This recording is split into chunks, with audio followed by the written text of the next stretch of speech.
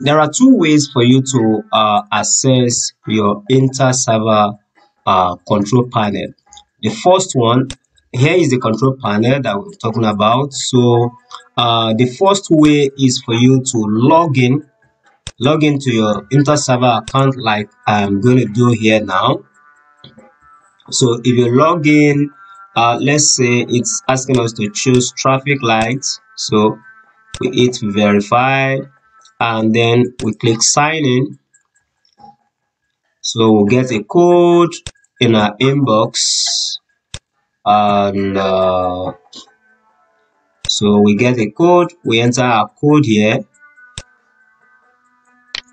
copy and then paste the code, and we sign in.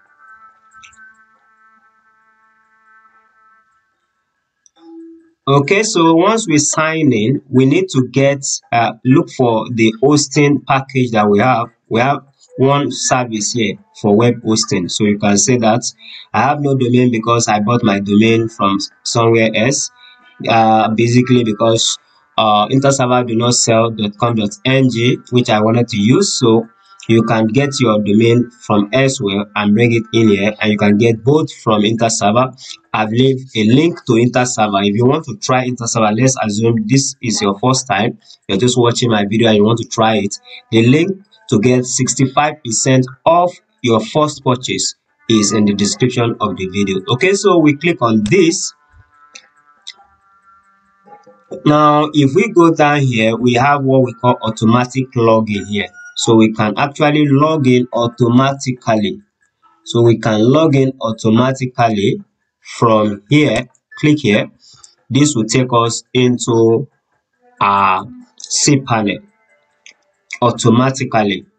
Okay, so this will bring us here, and as you can see, the details here. This is the user WordPress. Okay, so if I close this, I can go through the other way, which is by typing in that web address and that domain, the primary domain. I can type it in WordPress tutorial.com.ng/Cpanel.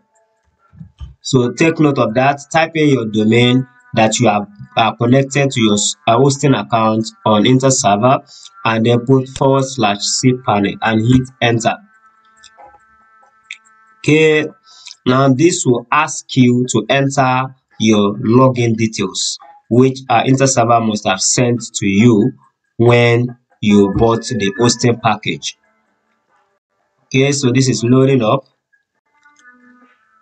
All right, so it's redirecting now.